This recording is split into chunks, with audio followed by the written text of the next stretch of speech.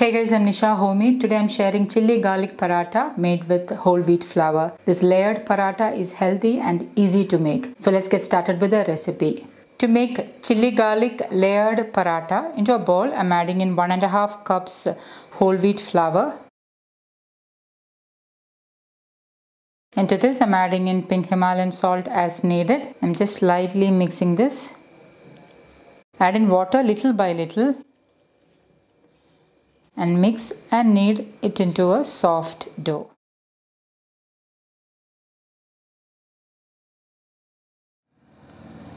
And once it has gathered into a dough, I'm placing it on my work surface and I'm kneading it really well.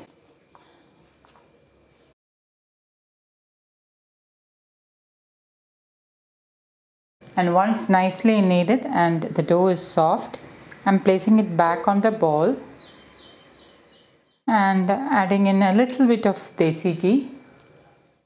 I'm just coating the desi ghee all over the dough.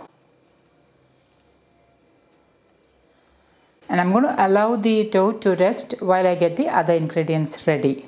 Next, I'm finely chopping a handful of garlic cloves. So with my knife, I'm just finely chopping the garlic cloves.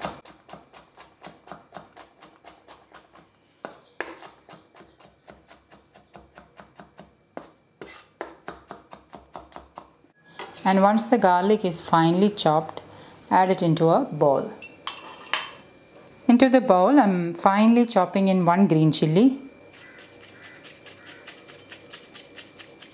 Into this, I'm finely chopping in 1 handful of coriander leaves. Make sure you are chopping the leaves very finely. I'm adding in 1/4 teaspoon pink Himalayan salt or as needed. I'm adding in 3 tablespoons organic A2 desi ghee. If you are vegan and want to avoid dairy, you can use wood pressed groundnut oil instead. So I have added 3 tablespoons A2 desi ghee and now I'm mixing this really well and I'm going to keep this aside. The dough is ready and the garlic filling is ready. I'm dividing the dough into equal portions. So I have divided the dough into 4 equal portions. At this moment I am also heating my cast iron tawa. Place the dough on the work surface, sprinkle some whole wheat flour and coat the dough with the whole wheat flour and roll it out into a thin circle. So I have rolled it out into a thin roti. Place 1 tablespoon of the filling and spread it all over the roti.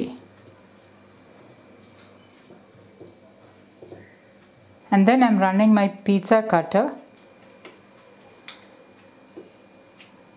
I'm making small strips with the pizza cutter. You can also use a knife instead of a pizza cutter.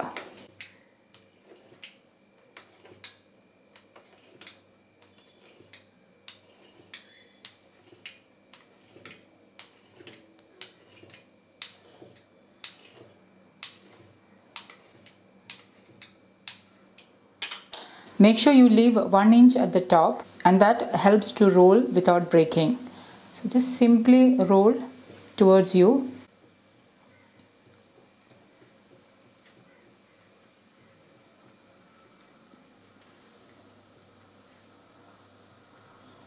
And then lightly stretch it.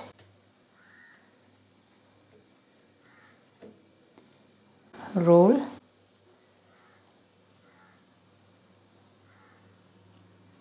And tuck underneath.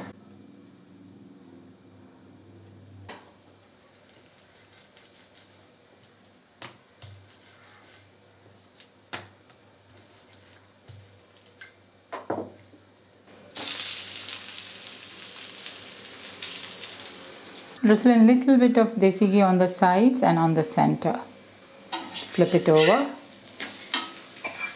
Little bit on the center and on the sides.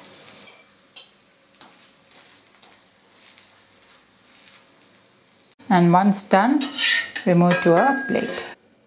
And once the parathas are ready, just crush it as I'm showing.